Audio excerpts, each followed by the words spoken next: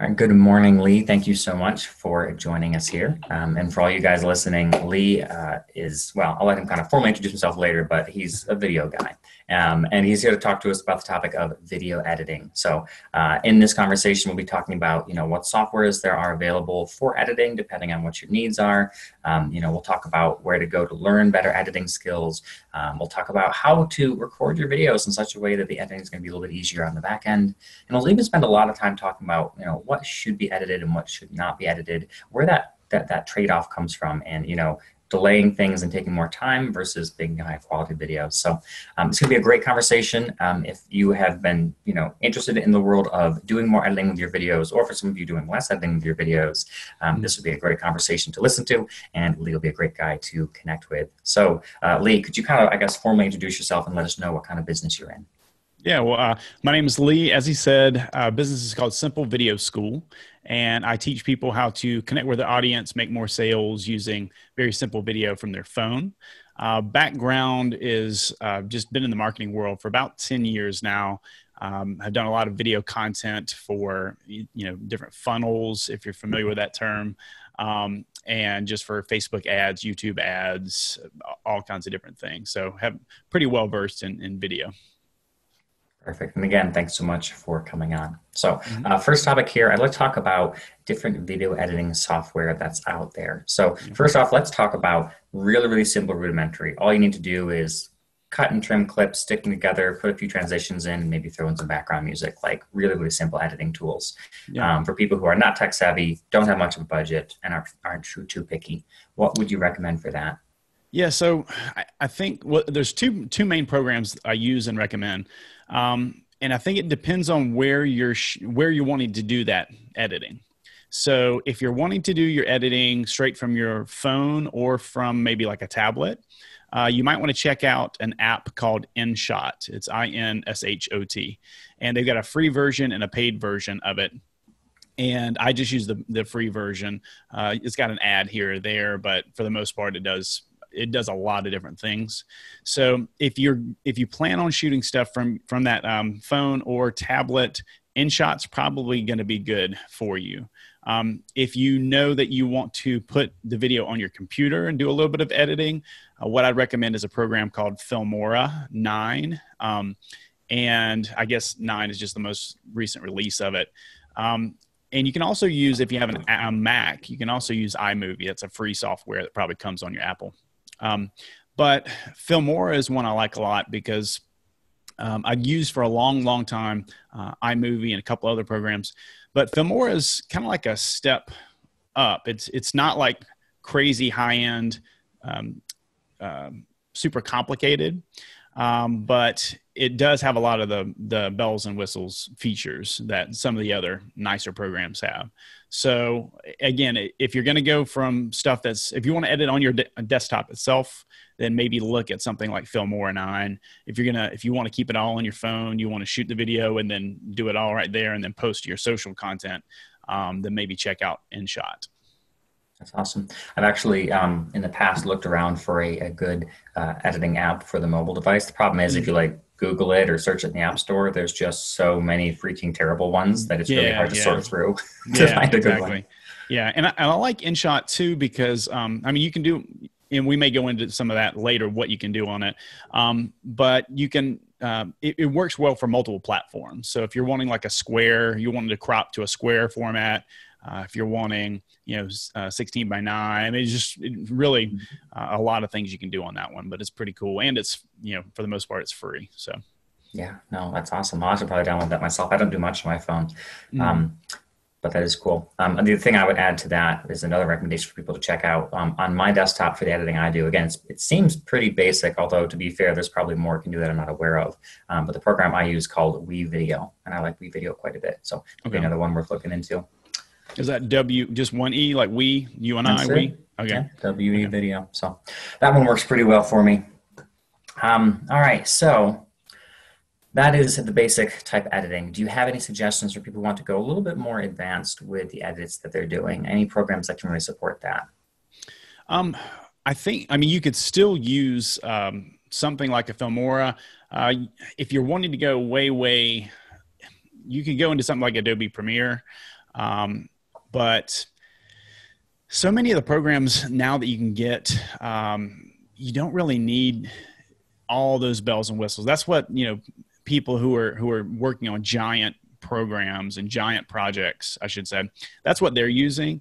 But I mean, I've used iMovie to make videos that have made thousands of dollars for clients. So I think oftentimes we get too stuck in the weeds or worried about what kind of car, you're going to use, when ultimately the same car, multiple different cars can take you from point A to point B. So I would find something that, and most of the programs out there have like a free trial, so you can test them out and see what you like. But I would maybe test out a couple and see how intuitive they are. See if they work for you and flow well. And if you do, from there, then go with whichever one that you like the most. And they range. I think Filmora, last time I checked, it was like $60 something. But I've seen them for like 130. I mean, it just kind of really runs the gamut. But I find that so many of the bells and whistles that all these other programs have, you don't even really use, or most people wouldn't use. And if you're not going to be a video editor, you don't want to become one, right? So like if you're a realtor, if you're whatever, you're going to be, whatever your actual job is, you don't want to spend hours sitting behind a computer and, adding all these little tweaks if that's not your main thing. So I would keep it as simple as possible. Do the things that you feel like you need to do, but don't stress about getting the biggest and the best, the most expensive editing software, because you probably don't need that. On that note of complexity, right, there is a serious drawback to having a system that's too powerful, because the more powerful the system, the more buttons and options and things. Like, I remember there was this one program I tried out last year. From what I can tell, it is an amazingly powerful system. I literally couldn't even just make it do the simplest of things, because there were so many buttons, so many options. I couldn't find what I needed. Exactly. It was a total headache. So there's definitely a point where too many features is actually a drawback you want to avoid. Yeah, it's like driving a Lamborghini to go get a gallon of milk. Like, you don't really need that. So yeah. For sure. Okay, cool. Now, one thing that a lot of people struggle with is, even if they go buy the editing software out there, they still feel like they're not any good at editing. So where would you recommend people go to learn some of those basic editing skills? So this one will sound kind of funny, but I would recommend YouTube.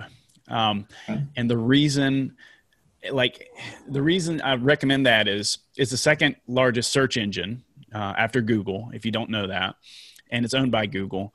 But if your sink is leaking and you need to fix it, you go to YouTube, how to fix a leaking sink. Like, that's just what you do. So if you need to know how to crop a video, or how to change the color on Filmora 9, type that into YouTube, and you're probably going to get a video showing you exactly what you need to do in order to fix that. So there's so much content out there, and whenever I have a quick question like that, I always YouTube it. You're going to find somebody who's probably made a video on it. You're probably going to find multiple videos. So and lots of people have done just kind of 20-minute demo videos, just showing you all the different little nuances of each program. So that's what I recommend as far as, how to, if you're trying to learn, maybe you're trying to learn a new program, that's what I recommend on that. Yeah, it's true. You really can't get just about anything through YouTube. Yeah. I know anytime I have any issues with my car, it's the first thing I'm doing. How do you change out a water pump on a Chrysler? Yeah. I mean, and it's the reason we do that, or I think the reason we do that is because it's visual. Like, I've had to change the blades on my riding lawnmower before.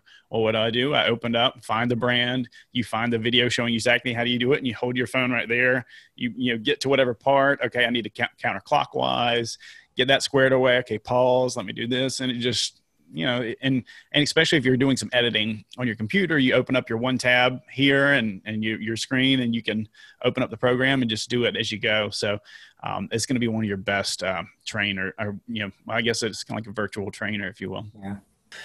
Now let's say you're someone who's ridiculously busy and you're looking to pay somebody to do this for you. I imagine there's ways to end up wasting your time, wasting money, causing aggravation and getting burned by, hiring some guy online to do your editing. And I've also heard a lot of people say that was the best thing they ever did, to hire someone else to do their editing. Yeah. Do you have any advice on how to make sure it's going to be a good experience?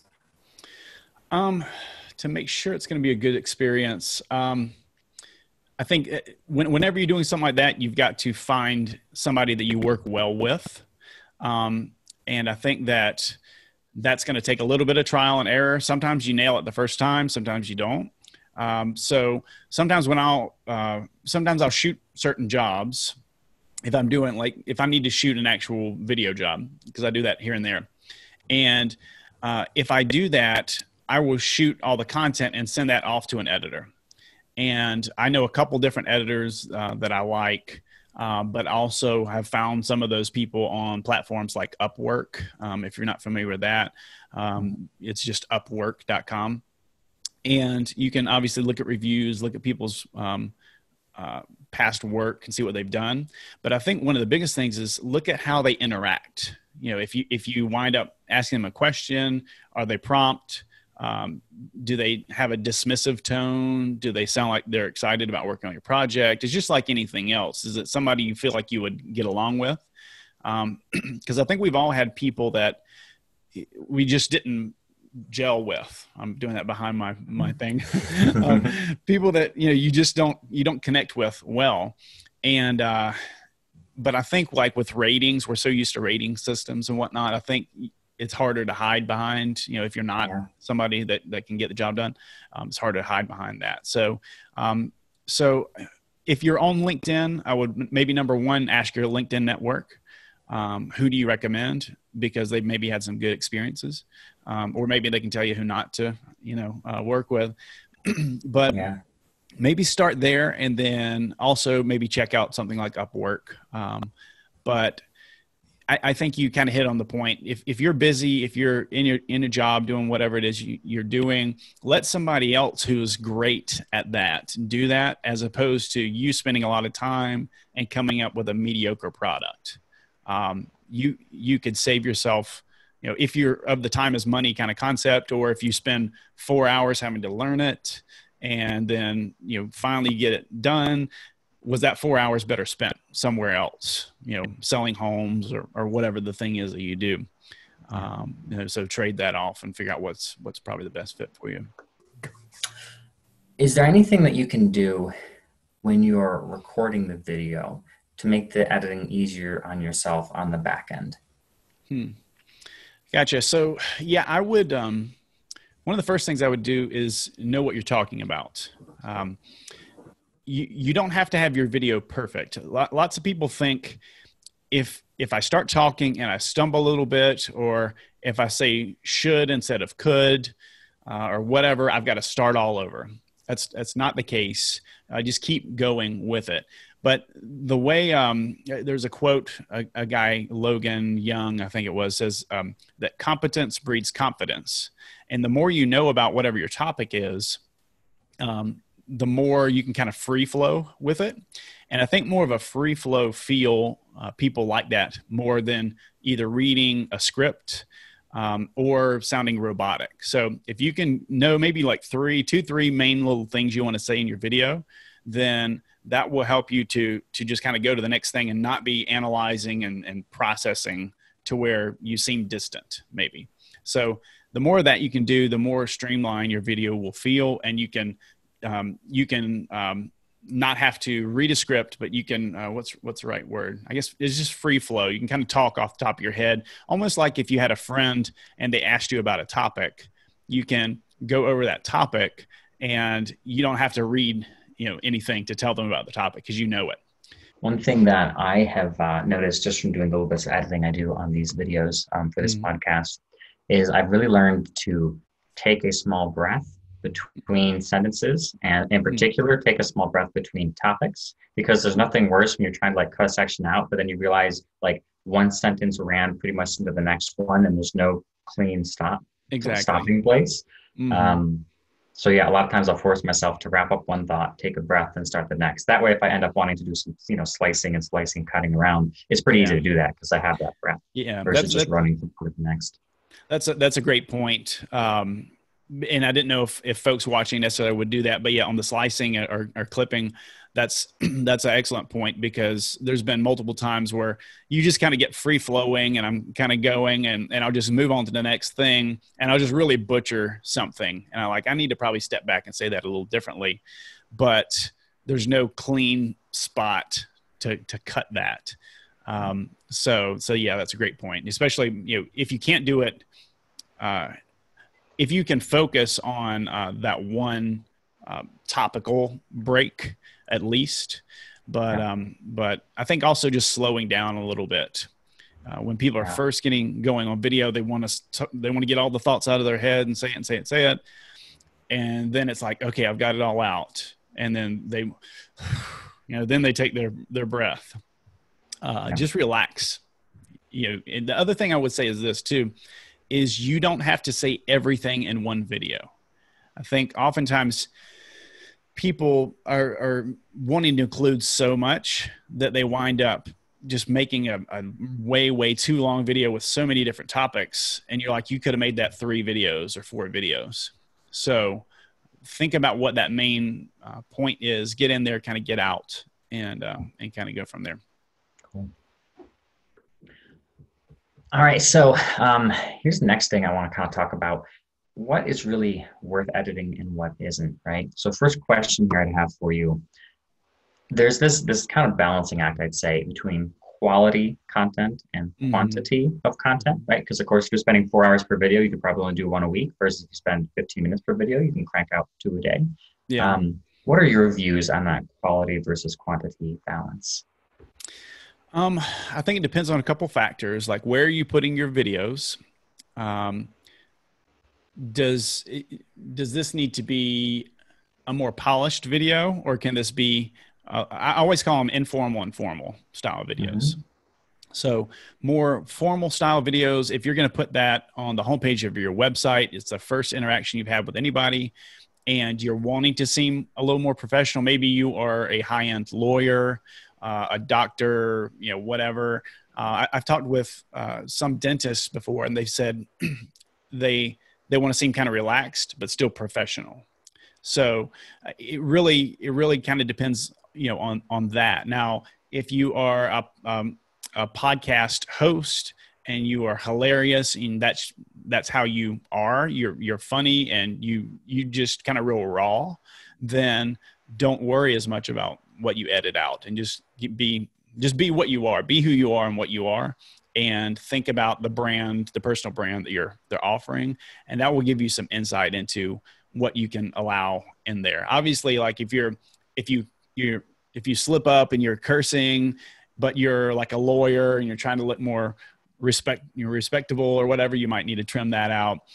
If you go, or one thing you might edit out is if you're thinking and you just go blank. It happens to everybody. You're talking about something and you just go blank, and you're going, and you're just quiet sitting there. That's something that you're going to want to probably cut out of there. Or if you slip up and you just say something that you're like, oh, I shouldn't have said it that way, then that's something you can go ahead and trim out too. I think there is that balance though, like you're saying, of just finding that balance for you and your brand of how raw you can be. And I think it just kind of depends on a couple different factors, but I think it depends mainly on the personal brand and the presentation you want to show to folks. So I don't know if that's helpful, but yeah. Also, oh no, absolutely. I think also it's a matter of even just like how much time do you have, right? So for a lot of times for me, I'll make videos and part of me wants to like redo them or fix them or edit them, but I look at the clock and realize, shoot, I got 5 minutes for my next meeting. This is just going to have to do. So yeah, I think it's a matter of you do as much editing as you can within the time constraints you're given. And again, while still producing the volume of content that you want to be. Yeah. And going back to what I was saying before, like formal versus informal, if you're doing the formal something, it's something you're probably going to open on your desktop and and take a ton of time clipping and trimming and whatever. But if it's something, maybe you are reaching out to somebody you met on LinkedIn and you're making a quick connection, then it's okay to say a couple times, or kind of laugh at yourself, be a little more real, and shoot it once and be done with it. So that's kind of more of the formal style, where maybe more of the message is more important than, your background, more important than having everything lit a certain way or whatever. So it can be a little more raw, a little more vulnerable, I guess. Yeah. We just talked about these minor mistakes through the lens of, is it really worth fixing? Yes, it's the downside, but, is the juice worth the squeeze of fixing it? Mm-hmm. Do you feel like in some ways or in some contexts, minor mistakes such as, cat hops up in your lap in the middle of a video, or you just say, lose a train of thought. Do you think there's a positive or a benefit to actually having mistakes in videos ever? Yeah. I mean, I think probably everybody's seen the one video where the guy's doing the interview and his kid walks in the door and comes up. Okay. So stuff like that can make you more personable and more real, especially how you respond to it. Had he stiff armed his kid, or something, then I would not. Then I would probably redo that one. But I think, I think a big part of it is how you flow with that. If your cat jumps in and you're like, or they see you getting frazzled by it, or if your cat jumps in, you're like, hey, everybody, here's Fluffy, go on, Fluffy, and you keep moving in through what you're doing, then I think it gives a glimpse into who you are. But I saw some video. It was a Zoom video where a guy, his cat came up and he threw the cat out of the frame, and everybody got really upset, and they were like, yeah, he got in trouble. I don't know if he may have gotten fired. I don't know. But I think, if you say a word and you flub the word and you kind of laugh it off and go, what I meant to say was this, then that just makes you personable and makes you kind of fun.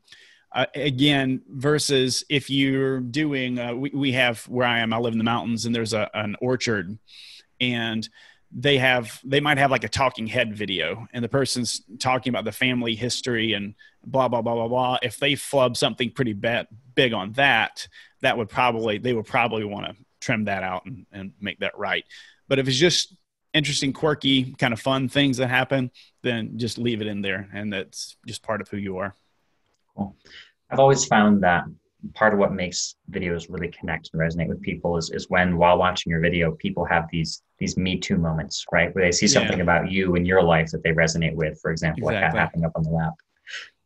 The other day, and again, this is definitely an informal video. This was just me sending a video email to a prospect who had a quick question for me. But as I was about to send the video, my daughter wakes up from a nap. My wife's out doing errands, so I got to go grab her and kind of hold her. And she doesn't really want to be set down. So I end up taking the video with her sitting in my lap, and the top of her head is kind of there in the video. And I just go ahead and send it off, right? And the person responded back saying, oh my goodness, your kid is so cute. Believe it or not, I'm really right now sitting in my computer with my 2-year-old on my lap as well. There you go. It gave us that Me Too moment, right? That moment of connection. So those minor imperfections can definitely help. Yeah. And especially because of COVID and all that kind of stuff, I think the level of professionalism has dropped significantly, because people now see people in their pajamas. They now see people just, the false, what's the word? Not bravado. The false, I've got it all together for everybody has been stripped away. And people couldn't get their hair cut, and they couldn't do all these things. So it's a little more of a level playing field, and it's kind of all laid out there. So I think people are more conditioned to, okay, it doesn't have to be perfect at all. And then I don't think it ever really needed to be, but I think they're more okay with it not being perfect. Yeah. And personally, I love that. And I hope that trend continues. People not letting down that false facade of, I got everything together, right? More real. So that's cool. Yeah. When I was telling a friend about when I was in San Diego a few years back at it was a convention called Traffic and Conversion, big marketing convention, 6,000 people. And right up front, people could park their fancy cars. And I don't know why this was the case, but this guy comes parked, and he parks his Lambo or whatever it was, And he gets out and he's got his cool outfit and his cool gelled over hairdo and all this kind of stuff. And it was just so funny because like he wanted to park up front so everybody could see him get out of the thing and come in and look important. And I was just like, it just seemed sterile and fake and whatever. Meanwhile, later on, I had talked with a guy, very unassuming, just kind of chill, laid back guy. And he told me he makes $100,000 a month selling salt shakers and fuzzy cat tunnels. And I'm just sitting there going, all right, this is the guy I want to talk with right here. Not, the guy that probably rented the Lambo so that he could, impress a bunch of people that he didn't know. So, yeah, really. All right. What edits have you found people can get the best ROI on, right? Meaning like the most improvement to the value of the video, the most improvement to quality of video with the least amount of time. And then what edits would you suggest people stay away from? Because they'll end up sinking hours into it and the final product will be just marginally better than the original product. I'd say probably one of the most important ones is if you really flub something up and you need to take that out. If you go blank, and definitely at the very beginning and the very end of your video, if you're doing this whole kind of thing, let's say you have your camera sitting there and you don't want people to see this. Right. And you walk by and you're like, blah, blah, blah, blah. And then they're like, you're pressing that, start and end button. I typically trim those. The good thing about that is most programs, I have an iPhone. So if you have an iPhone, I'm sure it's the same thing on Android, is they have it where you can just trim. You grab the end of the video and pull it in, and grab the beginning of the video and pull it in. You just get rid of that little section. So that's to me, that's one of the most important things because it covers the formal stuff and the informal stuff. Mm-hmm. But I would also, I guess, just say the major flubs, major mess ups, major forget, where you go blank and you have to regather your thoughts, regroup. I think some of the things that aren't as important, definitely for informal video, maybe more formal, this is more important, but like adding music, oftentimes you just really don't need it especially for informal stuff. Like if you're making a connection, your request, or you're just doing a quick heads up video, you don't need music for that because you're putting lipstick on a pig. Like it is what it is. It's raw. And for you to be like, hey, I'm sitting here in my basement, want to reach out and say, hey, and there's like music behind you. It's just kind of like, what are they? Somebody got happy with the new editing software. So that's going to be more for your formal stuff. And I would probably also say like putting a bunch of text, that's going to be more for your formal, like your transitions or cool graphics or whatnot. That's going to be more for formal stuff. So again, it goes back to whatever you're using, the intended use is of the video. One other thing I would say is if you're going to be doing stuff on YouTube, because some people, I guess, are maybe doing their YouTube channel or whatnot, you can get the expectation is to have a little more towards the formal, a little more put together, a little more clean style video. And I've seen that be the pattern for a while now. Now I have seen some people who are running ads and their ads are a little more raw. So find out what everybody else is doing and kind of do the opposite to some degree, I guess. But for the most part, your easiest things are going to be just taking out, trimming front and back and taking out your big mistakes for your informal content. Now here's a question actually I have for myself. When you're cutting out pieces or replacing pieces and doing some of that splicing, is it really important to like try really, really hard to hide the fact that it's like a cut, or is it okay to just cut and allow the fact that your body suddenly moves a little bit? Yeah, that's a personal preference. I don't mind at all to be like, it's a little weird to be like, you're like this and all of a sudden you're like, boop, whatever. That's a little weird. So if you can minimize that, but like if I'm talking like this and blah, blah, blah, and I'll clip it and cause I'll be moving here. So like beep, or whatever, that's not really that big of a deal because I think oftentimes when people watch videos, or at least I do, I look at the person's eyes and their face when they're talking. Like it's almost like I'm having that eye contact with them. So I don't think, years back, I saw people would have a little transition, a little black, sorry, my timer went off for some reason. people would go like a little bit of like a little black or a little white to the Mhm. next thing or whatever. I've just not seen that being the case for a while, and it's not something I do. So I don't think it's needed. So All right. I would say final question for you then. If you're working with somebody who is really, really editing dependent, like they're not very comfortable on camera, they feel like they have to edit out every single mistake, and it means that every single, video ends up taking 12 hours to get perfect. Any particular advice you'd give this person to kind of help them? um, stop. um, the thing going around my circle of friends right now is the Bob Newhart skit from Mad TV where he says "Stop it," and he's being a psychiatrist. I don't know if you've seen that. He's being a psychiatrist. Look it up if you haven't. It's funny. Um, Again, I would just go back to what is your job? Like what do you love doing, and work in your zone of genius. If you're spending 12 hours or 4 hours or however many hours editing a video, then you don't know how to do it properly, I would say, because a professional can get that done in a quarter of the time. They're going to do a much better job, and they're going to present you in a better light. And one other thing too is maybe budget is the limitation. Maybe budgets, you just don't have a lot of money. Consider like a high school or college kid who needs some money but who's interested in video editing.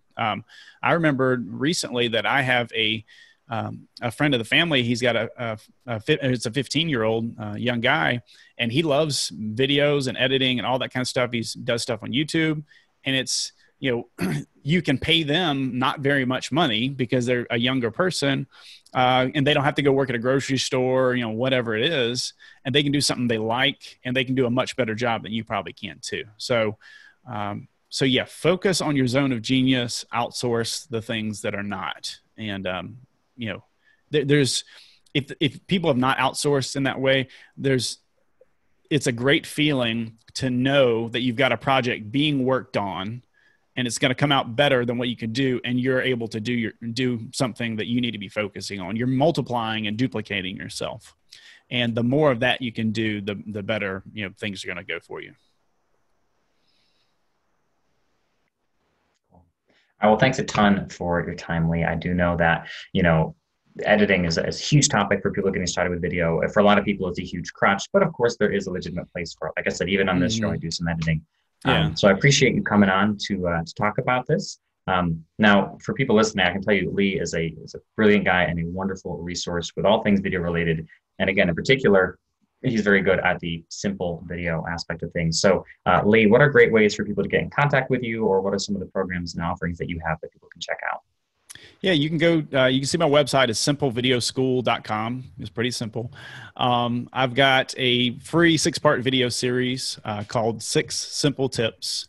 And that's just shows you how to make your phone videos look better. So if you're struggling with that, maybe not used to doing that, simpletipscom. And then also have a course called Phone Video Made Simple. And it goes into messaging and how to shoot and a lot of other things. You can see that if you go to Simple Video School, you can see the video course there. So those are probably three ways to get a little help. Cool. Well, thanks so much for your time today. All right, man. Thank you for having me.